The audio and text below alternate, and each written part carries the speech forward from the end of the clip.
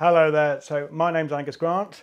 I'm 51 years old, and about 2 years ago, over 2 years ago, I was diagnosed with a grade 3 oligodendroglioma. I collapsed in a restaurant in Shrewsbury, and it was a seizure. So they then took me to Telford Hospital, and they did loads of tests, and I was diagnosed with what they then thought was a grade 2 tumour, not a grade 3 tumour.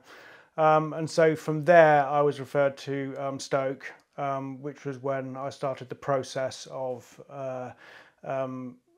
consultation for a craniotomy. Well, I mean, the whole service was very helpful from beginning to end, really. Once I knew what the process was, I mean, it's a bit, you were going through quite a lot of anxiety at the time because you've just found out you've got a brain tumour, and they're going through what the process will be. So it started off by I met Dr. Gemma Wall, who was just fantastic. And we started talking about what was going to happen with the craniotomy, and I met the surgeon. And they asked whether or not I would be prepared to have an awake craniotomy. And I had no problem with that, actually. I mean, most of us have seen the videos on YouTube of people playing guitars while they're in the awake part of their craniotomy. So whilst I was a little bit anxious, I didn't really have a problem in any way whatsoever. Gemma was very good in making sure that I understood exactly what the process would be. Well, everything went well. I mean, for me, I think it's important to remember that whilst I had this, NHS was in the grip of the COVID pandemic. So I was seen very quickly in terms of the craniotomy. All the consultations with my surgeon and also with Gemma were very thorough. They were, I was able to ask questions when I wanted to. They were very good at explaining what was going to happen in terms of the after effects of the operation and all that kind of thing. And I was also able to link it to the treatment that I would get after the craniotomy, which was all the radiotherapy and chemotherapy as well. So I think, when you're in that situation where you're already quite anxious because it's not news you expect to get when you're, age 49, I was able to categorize it all, put it into various boxes on the shelf, and just utilize that in terms of the process of getting better, because I knew I had a year and a half of quite serious medical intervention coming up. And so I think in that respect, that was what helped me the most. It was laid down very, very clearly. Gemma made sure that she was always accessible. So I knew I could phone her whenever I wanted to. So yeah, I think given that where the NHS was in terms of struggling with the pandemic and also trying to help people like me, I thought they did it admirably well. And it was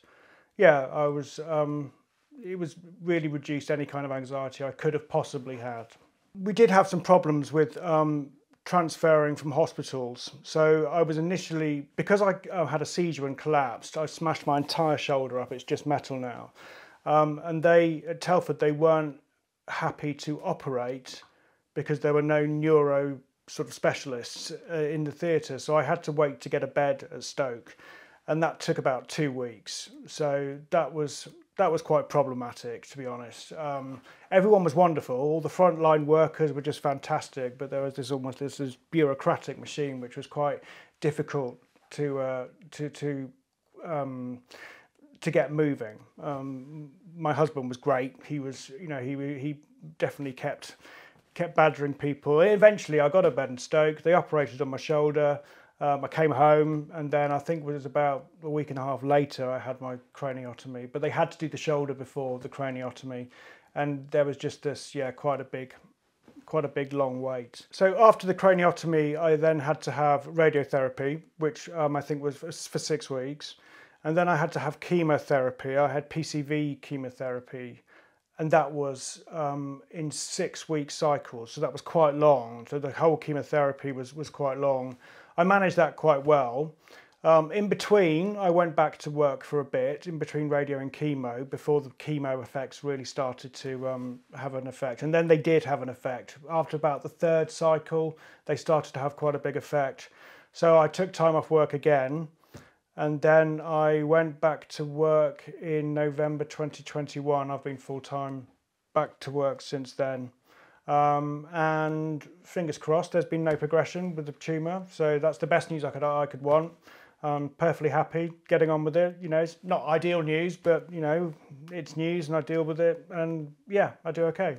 Well, thanks. You know, seriously, I mean, you know, I was there in using a service, a really important service during a pandemic, and I thought that overall everything was done absolutely brilliantly.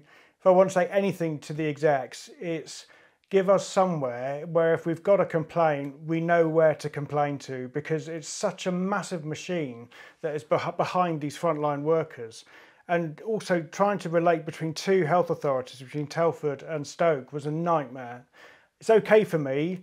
I'm young-ish, and you know, my husband is young and intelligent. I would be very worried if it was somebody old who didn't know where to go, you know, in terms of trying to find an answer to something. And I found that was difficult. You know, I was lucky. I had a very clever husband who was fighting my case and saying, where is this bloody hospital bed that you've been promising for the last 2 weeks? But I think other people might struggle with that.